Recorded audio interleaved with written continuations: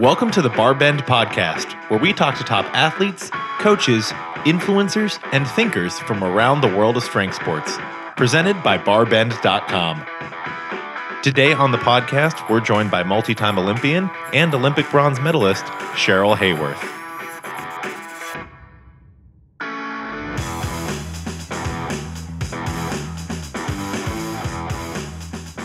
Today on the BarBend Podcast, I'm really excited to talk to one of my favorite people in strength sports and particularly in the sport of weightlifting, someone I've had the pleasure of working with multiple times over the last few years on color commentary in weightlifting, and that is none other than Cheryl Haworth. Cheryl, thank you so much for joining us today. David, thank you so much for having me. What an honor. And I'm so excited now because Chad's been in the game, Chad Vaughn, for a while, but myself personally am very new to podcasting. And I know it's a bit of an endeavor. This is brand new. And you're one of my favorite people as well, David, and always good for the pep talk and the quick boost to the ego. And I'm super stoked. And I love people like that. I'm super stoked to chat with you today, man. Thank you for inviting me. It's really an honor. Yeah, I always have to pinch myself a little bit because I remember back when I was learning about the sport of weightlifting and beginning to learn the movements, learn the snatch, the clean and jerk. My coaches would always, when it came to the jerk, which was always my weakest modality, my coaches would always say, "Hey, go find videos of Cheryl Haworth." This was back in the early days of YouTube, not to date myself too much. They're like, go find. I was thinking, I'm like, there was video of me somewhere jerking. This has been a couple of years. It was people uploading stuff that had been like ripped 4 times from like VHS or whatever. I'm not that old, but there's some of those videos are dusty. It's okay. They were like, go watch her jerk and just do that, and I was like, well, I did, and I watched, and I was like, that's great. I can't do that, but I'll attempt to. And now, a decade or more later, being able to chat with you, to work with you at USA Weightlifting events and international events too, is a real treat. So, just as a little background for folks who might not be familiar with your weightlifting career, you're probably better known as a weightlifting coach and a broadcaster today. But how long have you been in the sport? How did you get started? And what are some of those highlight accomplishments in that very long resume? Wow, David, I don't think I've ever been called a broadcaster. You made my day. It made me sound like so important. You're a guest on this podcast. You have your own podcast, and you do color commentary at international weightlifting events. I think that qualifies. I guess so. I feel like I need to call my mom straight away and tell her, "Guess what, Mom? I'm a broadcaster. Somebody else said it. It wasn't my words." He said that so that she can be proud. Yeah. Well, thanks for that. And I had a really it wasn't the longest career. I think one of my biggest regrets is not having the longevity I feel like I should have. But, I packed a lot of stuff in there. I was a junior weightlifter and at a high level and a senior weightlifter at a high level. So I had the chance to really compete all the time and snag some, because of course the first Olympics where ladies were allowed to compete was in 2000. And I had stepped into weightlifting back in 1996 in Savannah, Georgia, the Anderson Cohen weightlifting facility down there, to cross train for softball as a 13-year-old. It was softball season. It's the summertime. My folks preferred us out of the house, and we were very physical all the time. And one thing led to another. I walked into the weightlifting gym, and I knew I was a strong kid. And so I very, very quickly, I think it was the first week, they were like, please keep coming in and lifting weights. And at that time, there was such a great group of lifters there, similar age. And I just immediately began qualifying for events and kind of climbing that ladder, one event at a time, qualifying for Junior Worlds 1 year before I was old enough to compete. Qualifying for the Senior Worlds the next year, also being a year too young to compete, and kind of just always chomping at the bit, ready for my opportunity for the international stage. Won junior national. I don't know how many times I won junior nationals, but I think I still have all the school age and junior national records. I was credited with a world record because qualifying for the Olympics in 2000, going to that competition. Obviously, the first year women's weightlifting was at the Olympics in Sydney, Australia. Well, while I was there, I managed to get the bronze medal. And also my last snatch, when they created the youth world category, somebody, again, dusted off a lot of old results and determined that's still presently the most any woman 17 or younger has ever snatched. So, and it was 125 kilos. So to give some context on that, okay, so we we went through 4 years of weightlifting really quickly there. You started in 96. Women are allowed I was all over the place in that.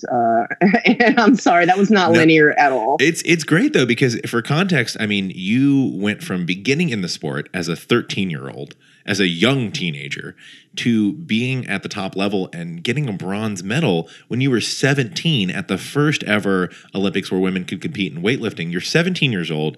You're on a new continent. I don't know if that was your first time ever in Australia. It was actually my second time. I had competed at the Testament. They had just a few months prior. Oh, so it was fine. You were a grizzled 17-year-old at that point. Yeah, I had been some places. I think my first international trip, I was 14, and it was the Copa Guatemala in Guatemala City, Guatemala. I remember Danny Camargo was on that team.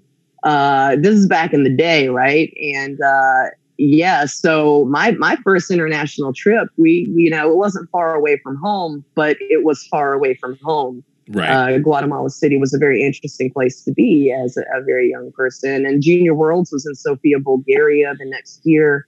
And honestly, that I think more than anything, David, that plus the company that I kept, the people that I trained with, I had Kara Heads Slaughter moving to Savannah shortly after I began weightlifting. She almost immediately became my training partner.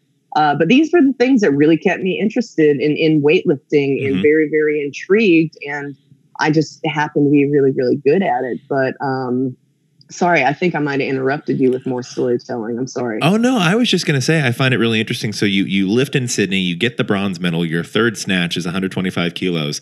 It's not a record it's not a world record at the time, but then I think it was 17 years later, around 2017, around when we started working together, they dusted off these old records. They were redoing bodyweight categories. They were basically rewriting the record books, literally, and they were trying to establish the youth world record in your bodyweight category. And they had to go all the way back to your performance at the Olympics to establish, that was the record, and no woman that age or younger has lifted more since then.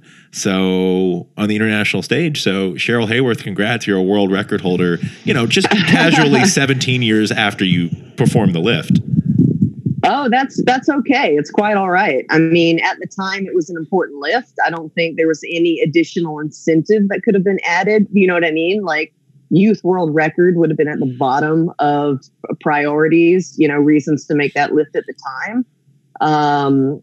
It was a 5 kilo PR because I remember at the Olympic trials in New Orleans, Louisiana, I clarked 122.5 kilos and we were only going by 2.5 kilos. Those were the only jumps that you could make. So I went from 120 kilos to 125 kilos. And was just praying to God that, and I remember it just ended up over my head, and it was a good lift because we knew I probably needed that in order to set myself up because my clean and jerk wasn't very big at that time.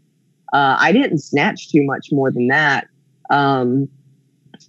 ever, which is quite sad in a lot of ways. But I added about 16 kilos to my clean and jerk because it really, I ended up with a lot of efficiency, just naturally moved really well with the barbell.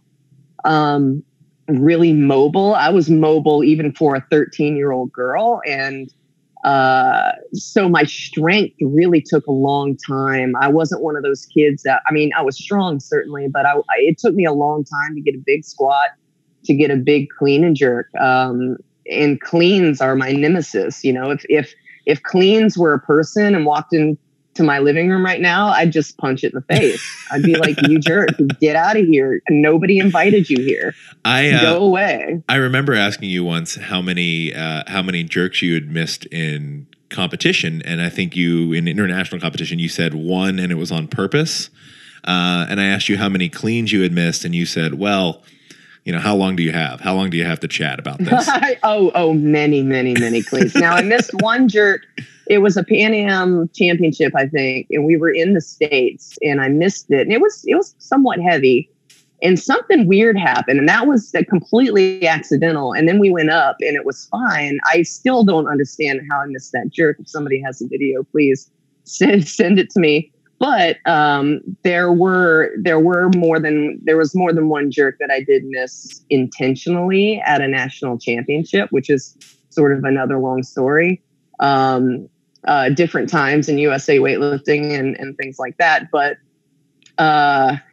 it's cleans, by far. And it depended. I explain to my athletes all the time that you're going to go through phases where you're in love with the snatches and you hate the clean and jerks, and then you get strong and clean and jerks feel okay, and your timing is off, or you're a little bit tired and snatches go completely to crap. Mm-hmm. So it really, it depends on what part of the training cycle you caught me in.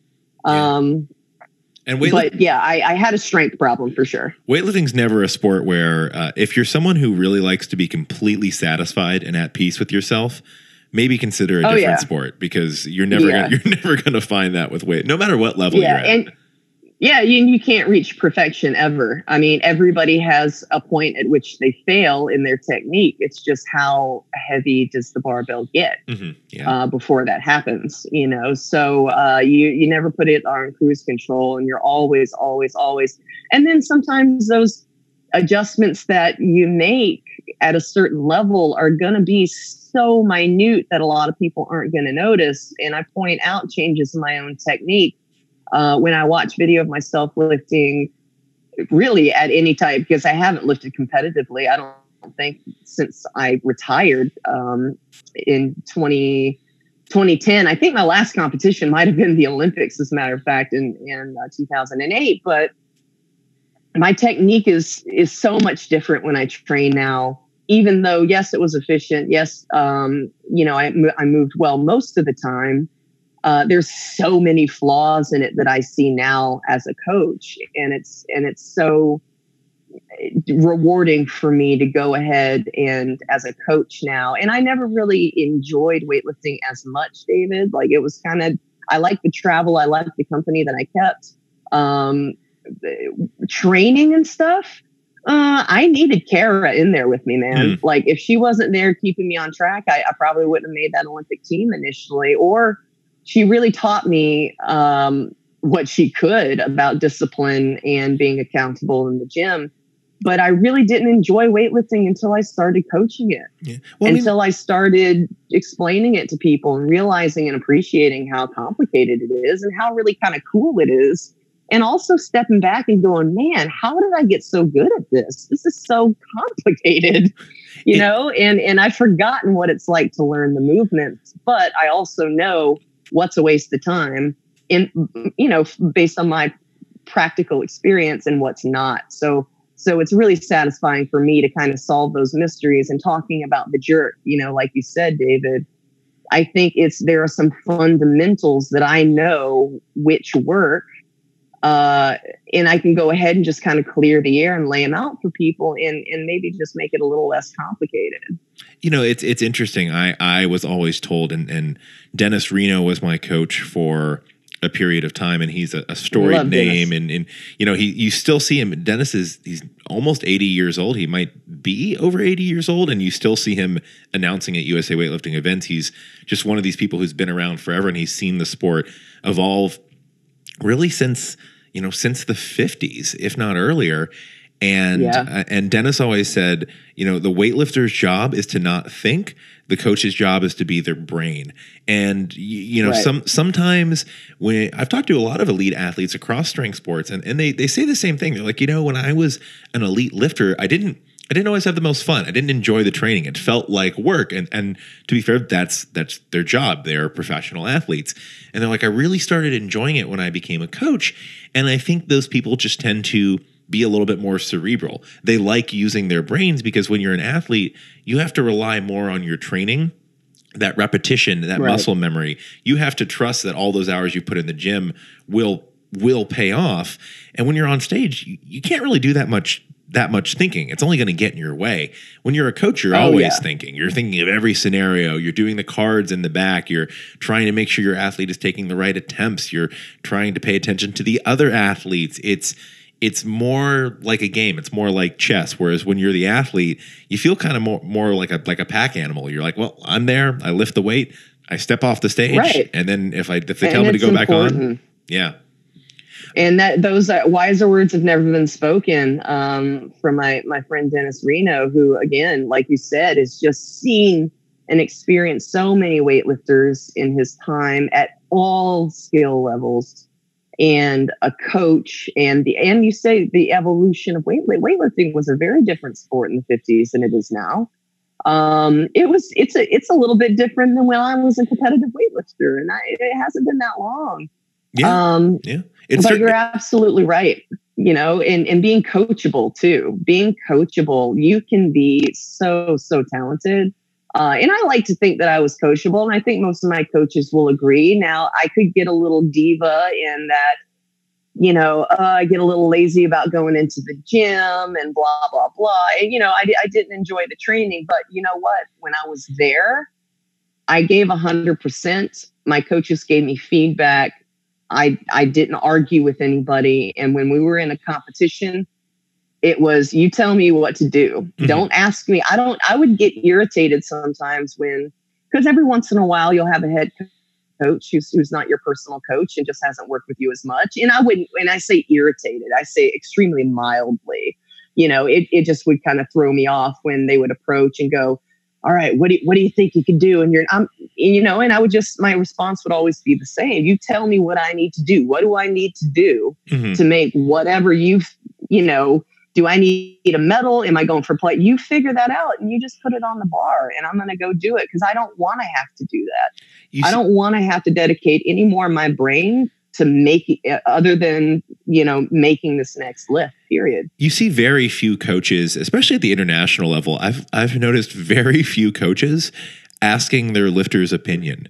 It's weird. It's rare. Weird. And it's only happened once or twice. And I was like, wait, what? No, just tell me what to do, man. So that's all fantastic background on your career. And I do want to emphasize, you said earlier in our recording at the very beginning that you wished you'd had a little more longevity in the sport, and fair enough, but not to undersell the longevity you did have. So you started competing, you started weightlifting in 1996, you were an Olympian in 2000, you were also an Olympian in 2004, you were an Olympian again in 2008, which was your last Olympics, and I think you're probably your one of your final international competitions.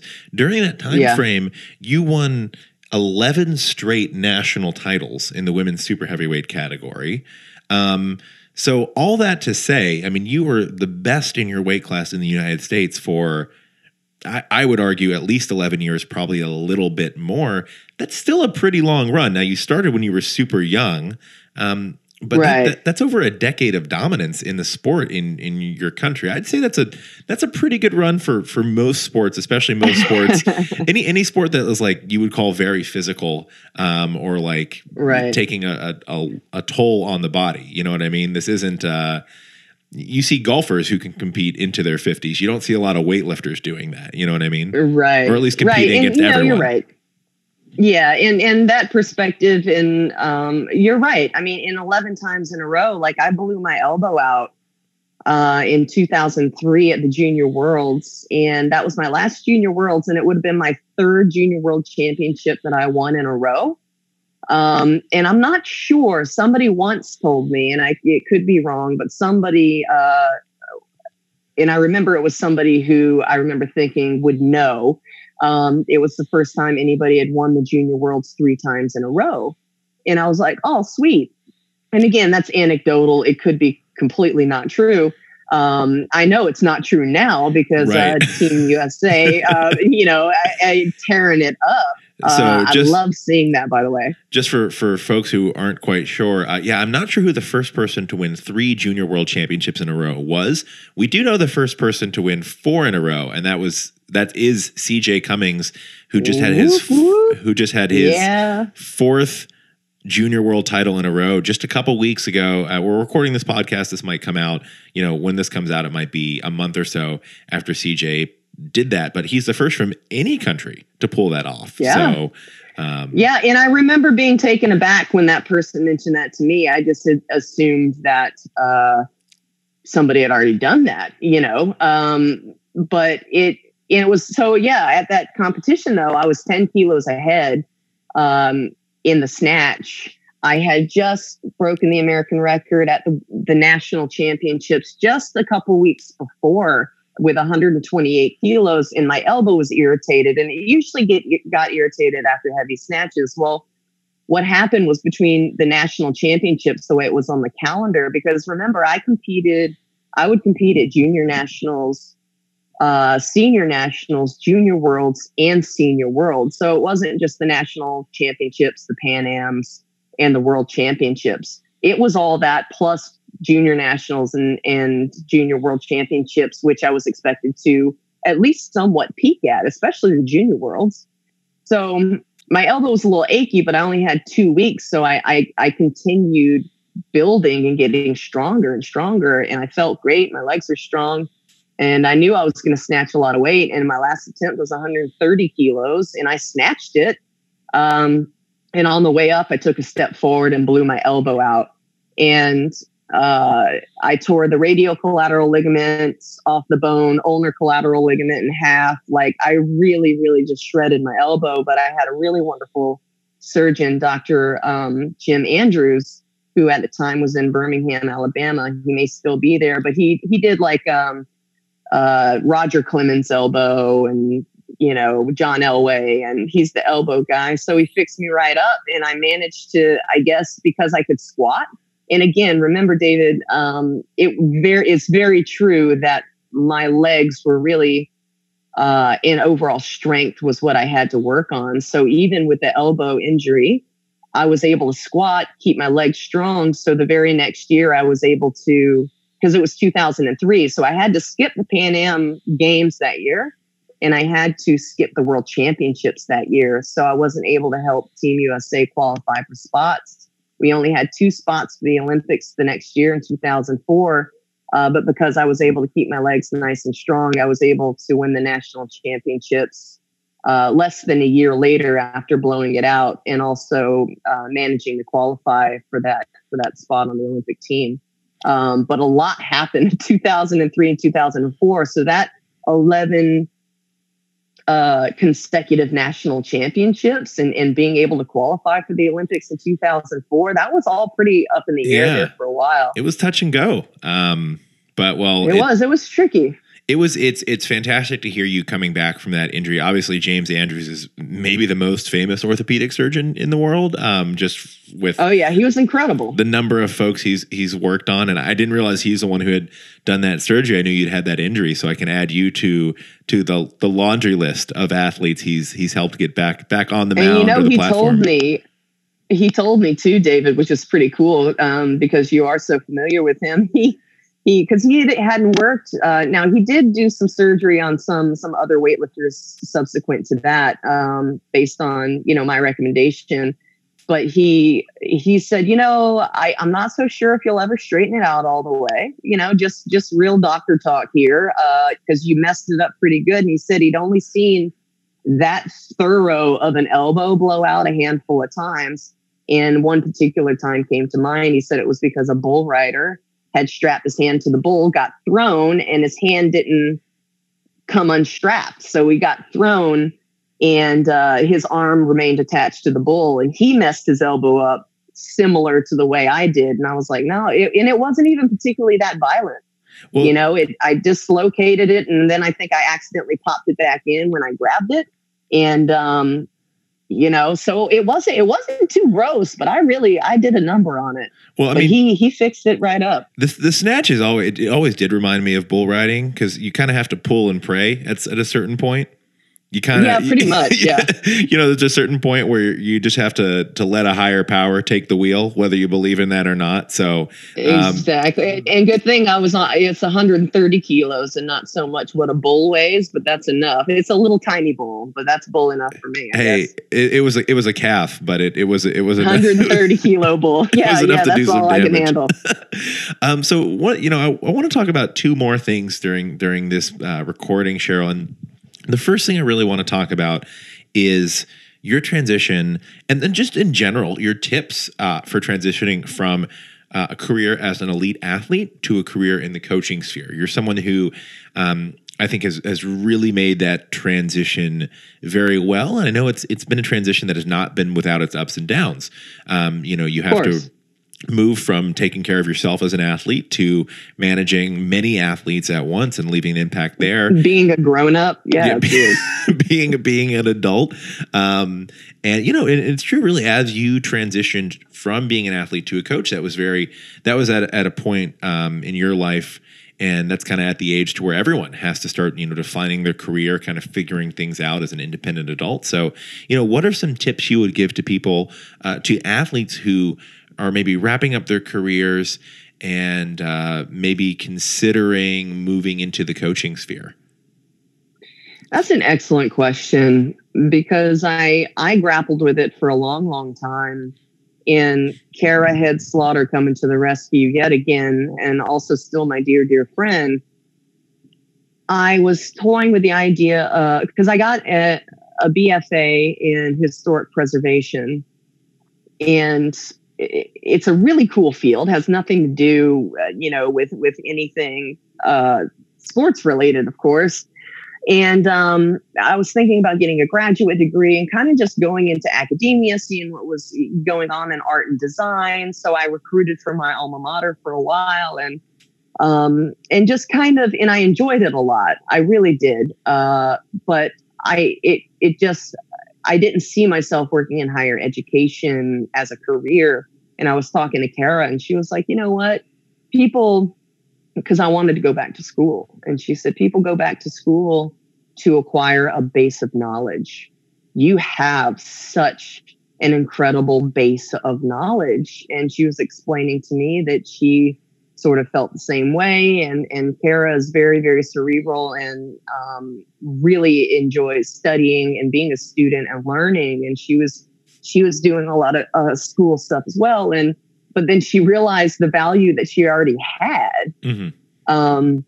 And it made me think about it in a different way. And then I ended up having to move to Hong Kong several years back in 2015. I was there for about 3 years. And it was essentially out of necessity that I began weightlifting coaching, because there were very few coaches there at the time. CrossFit really starting to gain momentum, and people kind of looking outward for those specialists. And I kind of dropped in their lap, essentially, because this one particular gym with competitive CrossFitters was like, oh my gosh, we were looking for a coach. So I kind of got put in a position straight away. And I'm very, very grateful to the folks I worked with in Hong Kong, Ed Haynes, Coastal Fitness. We did a lot of professional development. I knew nothing about programming because, again, as an athlete, I ignored that whole bit. You know what I mean? I wasn't involved in my programming. When I walked in the gym, my coach said, you got snatches today, triples. I wouldn't say, oh, but we did snatches yesterday for triples. I just started doing snatches for triples. Right. You know what I mean? Like, I wasn't concerned with, now, if I was tired, I would let somebody know. I was very in tune with my body, and I knew when I was going to hit the wall. So other than that kind of feedback, that was that. So learning about all these different things that I was unaware of, programming, and, when to give an athlete rest, and how to program for CrossFit and cross training, and people who come in who are competitive judo players who say, hey, teach me the Olympic lifts. I want to get stronger at this, or cross-trained for anything, and just general fitness and strength training. So I was able to gather that sort of base and apply it,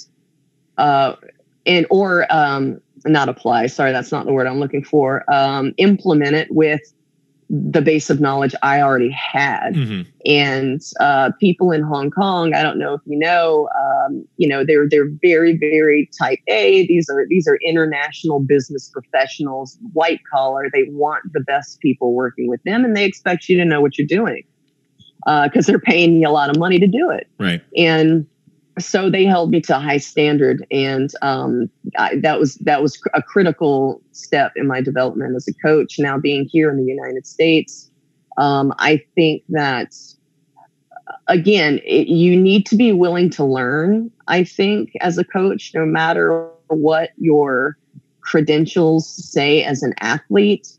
I always was very aware, and still am aware, that just because I was good at weightlifting on paper does not, if I can't put myself in my athlete's weightlifting shoes, if they make a funny face in the gym, David, I'm like, what was that? How's your shoulder? What was that? No, I saw that face.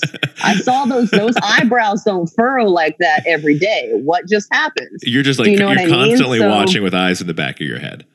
Right. And I can feel when they get out of position. I was explaining to somebody the other day, I'm like, yo, when you come off the floor and you shift to your toes and you still try to make that clean, I know what that feels like. Mm-hmm. And you just wasted at least 75% of your strength just trying to save that lift.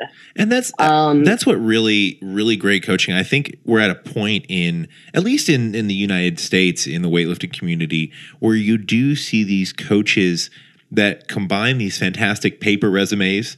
Your resumes, it's on paper, but also, you can show them the piece of hardware. They combine that fantastic experience with putting in the reps and putting in the years learning how to become a coach, not just immediately being like, I know how to coach, but finding those coaching mentors, putting in those reps, building that coaching experience. I mean, you mentioned Danny Camargo earlier in the broadcast. Oh, yeah. As someone who was a teammate of yours. Now he's got one of the biggest weightlifting programs in the United States, and it didn't happen overnight. And people didn't. Oh, no. Yeah. People didn't start seeing him as they didn't start seeing him as a coaching authority the minute he retired from being an athlete and became a coach, right? He had a whole other career as a police officer as well, as he built his reputation as a coach. So, it is nice to get you mentioned it's cool. It's nice to have that paper resume. It's nice to kind of get your foot in the door with your accomplishments as an athlete. That only gets you like one step in the door. Yeah, it does. It does. It gets you a little credibility because, you can't, I don't want to say can't. I'm sure it's possible that you can go through 3 Olympics and that mean world championships and high pressure situations and not have anything interesting to say or useful to say to another athlete. I'm sure it's possible, but it's really hard, so I think people know that you have something that you can contribute and lend to the development of another athlete who's unexperienced. But it really does matter how well you know the fundamentals and the why. So when I'm trying to figure things out, as long as I know why something happens, then you know what I mean? Mm-hmm. And then you can apply, if you have an understanding of logic and how it works, if you have the fundamentals, you can then start filling in the blanks. If this is true, then this must also be true. If we're to believe that, logic and reason apply. So I think, and again, things do get complex very, very quickly. And we have a variety of varying techniques and controversies. But then as an experienced weightlifter, putting in so many repetitions and just understanding how it felt and what I know to be effective. And for example, the internal versus external rotation and the lockout overhead. I like and I explained this to somebody, and you can say internal and external all day long and people still get confused. I still get confused. Like right now, David, I have my hand over my head trying to figure out how to explain this to everybody. But you know where you get blood drawn, that vein in the pit of your elbow, like right where your elbow crease is. Mm-hmm. Well, I like that to be facing the ear if possible. I don't want those pits of the elbows facing forward, right?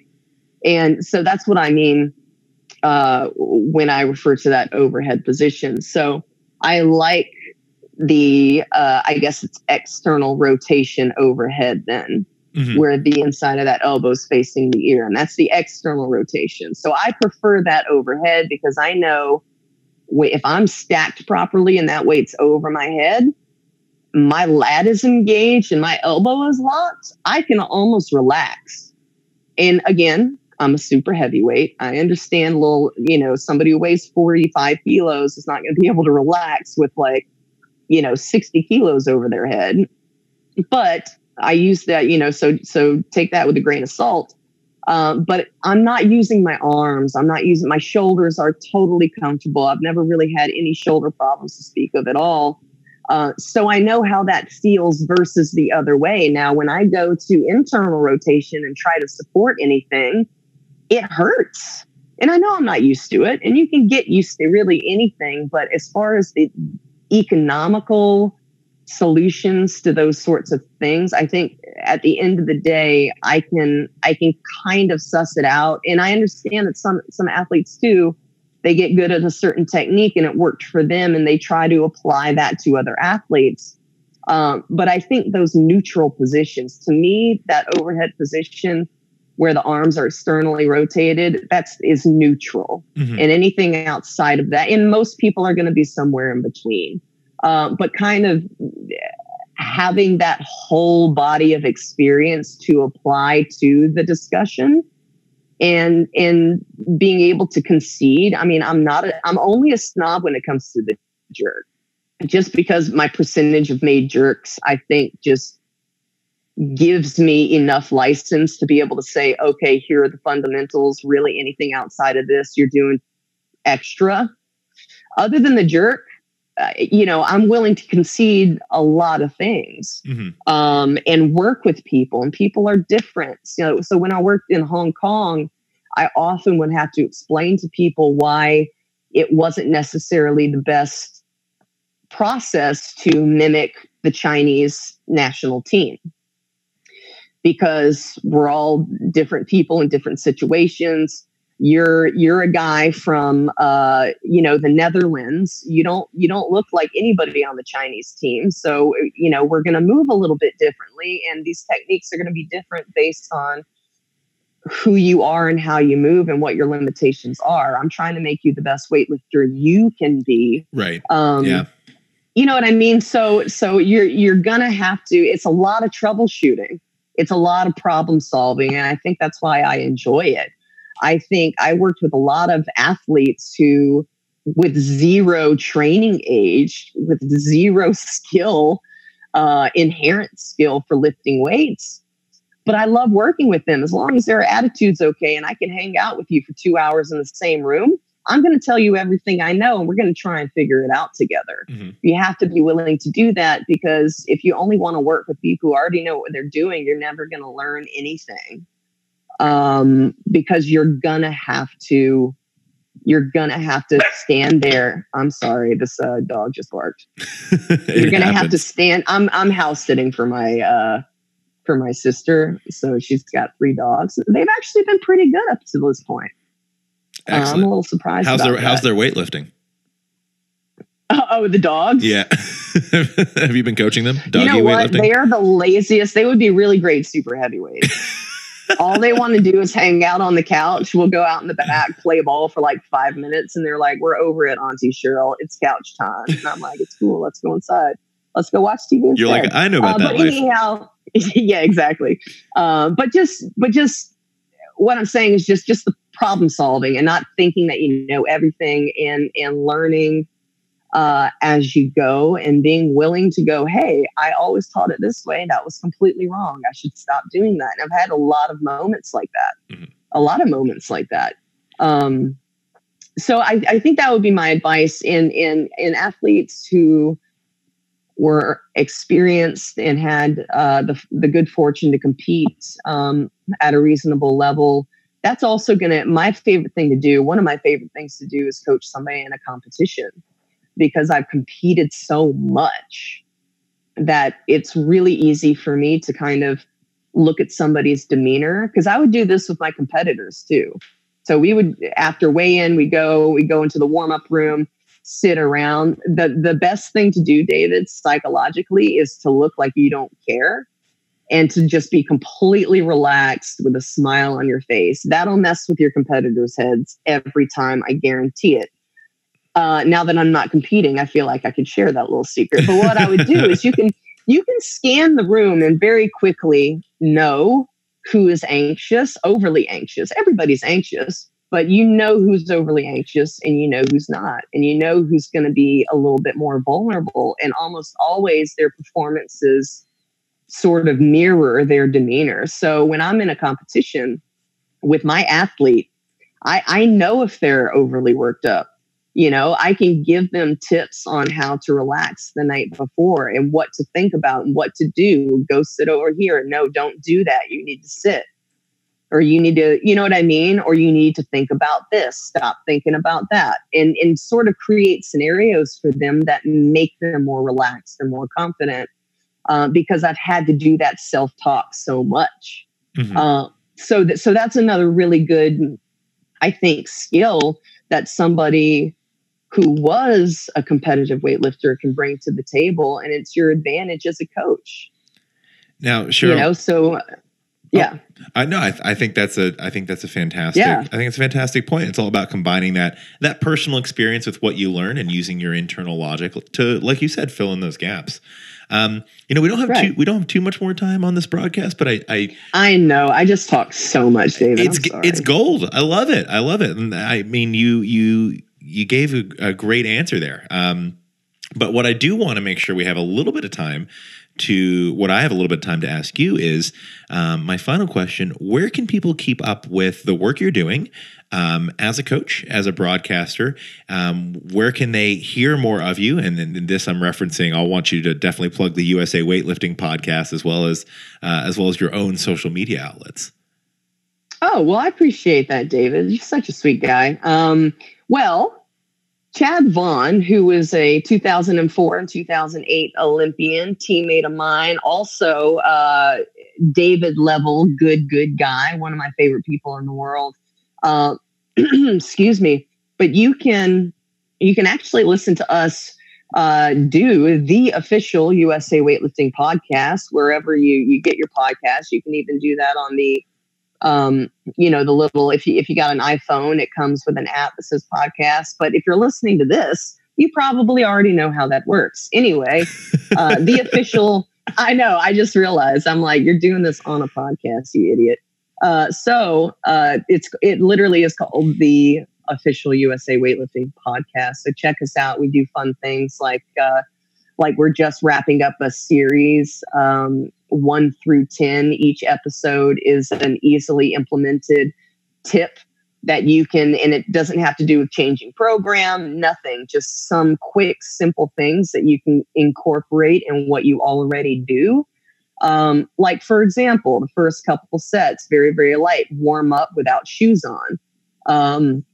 Pausing in certain positions during the warm up, or pausing in those squats, so some really easy things you can implement if you're interested in that. Also, we do interviews with a lot of really cool people, a lot of Olympians, a lot of weightlifting historians, and people who just know what the heck they're talking about. So if you're into weightlifting, definitely check it out. Also, you can find me mostly on Instagram. I do have a Facebook page, Haworth Weightlifting. Chad makes fun of me because when I say Haworth Weightlifting, I always go Haworth without a Y. So it's Haworth. And you can find me on Instagram at Haworth Weightlifting. And again, that's Haworth Weightlifting. And, that's pretty much it. I'm in the Atlanta area right now. And Honestly, what I think I'm doing is I'm not in the spots in Atlanta that I used to be there in Buckhead. So I don't have my own permanent location right now. I kind of bounce around between my athletes there. I do remote programming and remote training. I go to competitions with my athletes, going to Montreal for the World Championships here in a couple months for the Master World Championships. Got a girl going there. So that's always fun and exciting. But I'm available to anybody at any time. I do a lot of seminars. I also do the level 1 and 2 USA Weightlifting Sport Performance Certification, and just available to help. Really, I get people listening to the podcast sometimes and going, I implemented this, it worked out great, got stuck here. Any further recommendation? And I'm just happy to, answer some of those questions for people if I can. And I don't want anybody to be struggling when it's as simple as just sending a quick message on the Instagram. So, and that's pretty much it, David. I'll let you know when I finally write that book, though. If you want to workshop some some titles, I'm available for that. Yeah, I just feel like an awesome plug always has to do with like a book or a movie, and I have neither one of those. But, it's a book or that's okay. It's a book, a movie, or like a SoundCloud account for like your new concept album or something like that. Yeah, exactly. Now just follow me on Instagram. That's good enough. Sounds of Weightlifting by Cheryl Haworth. That'll be the concept album in 2020. Oh my God. Oh my God, that would be quite interesting, actually. I mean, someone would buy it. I'm telling you right now. But that's neither here nor there. Sure. That's we can chat about that in the future for future business endeavors. I'll be calling you immediately after this call to discuss further. Yeah, so that idea you had. Well, look, Cheryl, I really appreciate you taking the time. It's always a pleasure to chat. I'm really excited to have you as one of the first guests on the BarBend podcast, and really looking forward to pushing this one live. And hopefully it's not the last time we do this. So many thanks for joining us, and make sure to follow Cheryl at Haworth Weightlifting on Instagram to stay up to date with everything this legend and icon in American weightlifting is up to. So thanks for listening, folks.